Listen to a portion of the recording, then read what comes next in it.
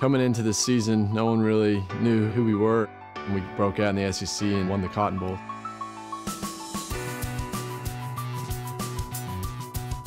Texas A&M University.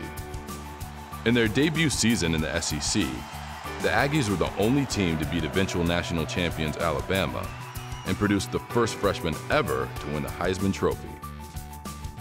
2012 was a huge year for A&M.